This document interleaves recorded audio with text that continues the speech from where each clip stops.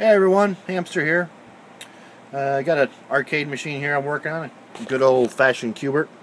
Someone stole the chassis out of the thing, but not worried about that right this second. First, I get the board up and running, and it's not working.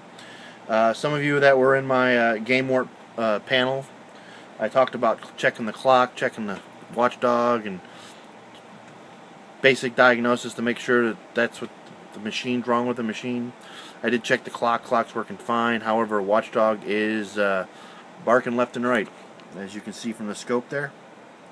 It just keeps every. I think it's every. Let me just change this. Nope, I get the wrong thing on there. It's like every 5 hertz. It's hitting the reset, and it just keeps resetting the processor. It's not changing the graphics on the screen. I do have an external monitor hooked up. It's not changing the graphics.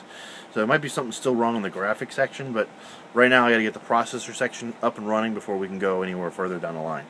So I pulled out the schematics, like I said during the thing. It's good to always have the schematics available. As you can see, here's the processor. Here's the clock watchdog circuit that resets the processor.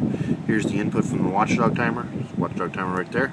And if I pull this clear low, if I pulse that, the watchdog timer does not reset, and the the processor doesn't reset. Still doesn't work, but there's still something wrong with it. But I trace this input down. Comes to this output port selector 74LS138. Which if I had one, I would use my HP logic comparator, but I do not have any 74LS138s, and this machine actually has a bunch of them, so I might actually order a couple of them, have them in stock. But I went ahead and probed it with the logic probe, and noticed all the outputs are all high, regardless of what the inputs were doing. The inputs were being tripped. So I went and pulled out the logic analyzer, so all these cables are, and you can see the logic analyzer up there running away. You can see all the inputs, the address 0, 1, 2, enable 1, 2, and 3. Now what you see is every 5 seconds it's going quiet, or now it's not, but well, right there. It's that's the watchdog timer resetting the processor and it going over. So the processor's working, but it's not working anywhere the way it's supposed to. Now, this output port selector also looks like it controls some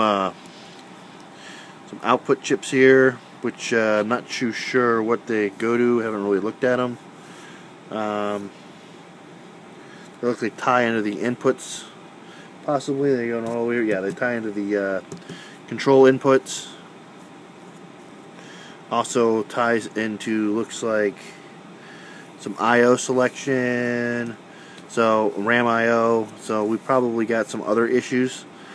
So this chip's probably bad. I'm going to order some 138s, get that replaced, and then hopefully get a Qbert working. If not, I guess I'll be making another video with more problems. So that's it for now. 73. See ya.